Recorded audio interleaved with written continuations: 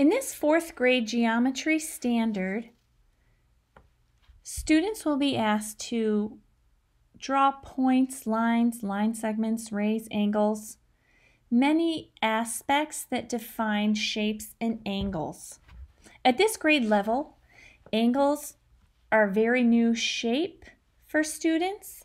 They may have discussed angles a little bit when they are defining the difference between squares and triangles, maybe the special corners that squares have compared to other shapes like triangles or diamonds.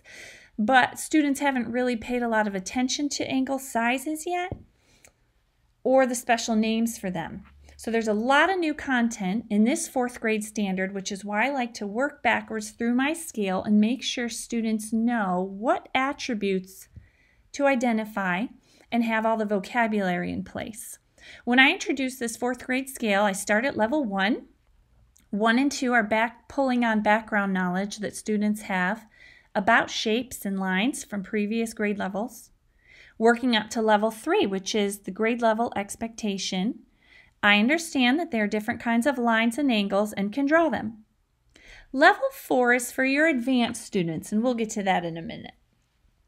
The kind of question I would ask students at level 1 would be that they could identify different angles by name.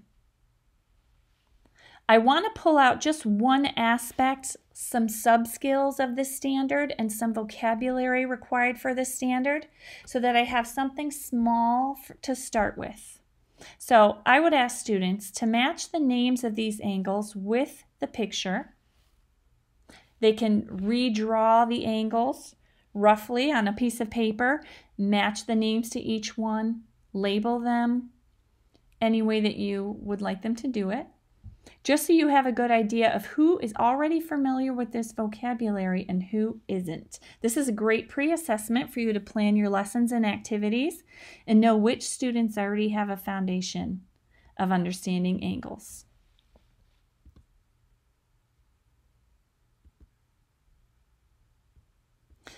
A level 2 question, I would ask students to define these vocabulary words, identifying different lines and arrangements of lines. You'll see the line, ray, parallel lines, line segments, perpendicular lines, intersecting lines. There is a point there, if you noticed. The point will not match any of the words below. So make sure that your students also notice that there's an extra picture that they don't need. I would ask students to maybe draw these again on their paper or maybe print out something with the shapes that they could label. See if they can correctly match each one. Use this as a mini quiz or a pre-assessment to see how much instruction you have to do and what kind of activities you'll do to reinforce the vocabulary for each shape. These two activities are a great introduction to the standard and help students become familiar with what the expectation will be. Starting out concretely with pictures of the shapes is much easier for them than giving them a bunch of words and asking them to draw the shapes. So now we're asking them to do something a little harder.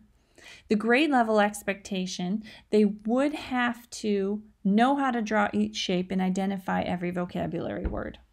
But we started simply in level 1 and 2 by giving them the picture first and letting them try to match the words that might sound familiar to them. This gives them kind of an easy warm-up to build their confidence and give you some important information to plan.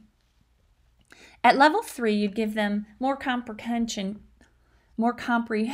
questions about the different kinds of lines and angles. So here again, I have some of those vocabulary words.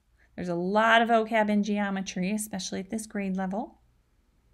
And there's a variety of ways that you'll be practicing these words throughout your lessons and planning. But if you have any students that have already mastered a lot of this content, you'll want to be ready to plan some special things just for them or some extension activities. Level 3 represents the grade level standard. Any of your students that can already pass the grade level standard at level 3 is ready to do something more challenging.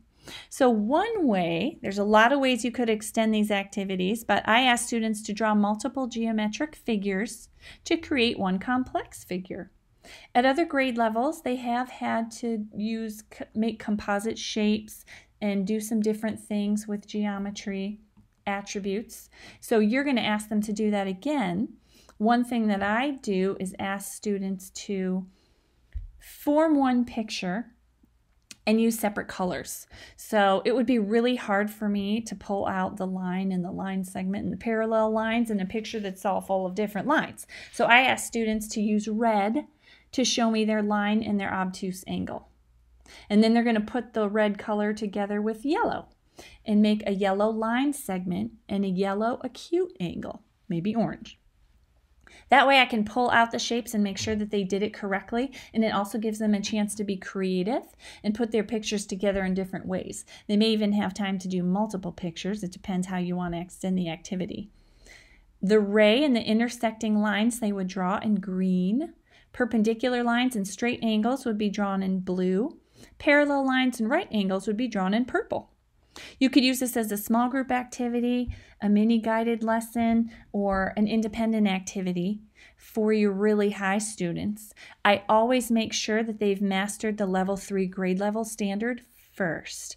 If you would like an assessment that's already made for you to double check your students' mastery, you can visit my website at mrslsleveledlearning.com. I have a freebies tab where you can download this exact scale for 4th grade geometry and also an assessment that you can give your students right away and see whether they're at level 1, level 2, level 3, or level 4 mastery for this standard.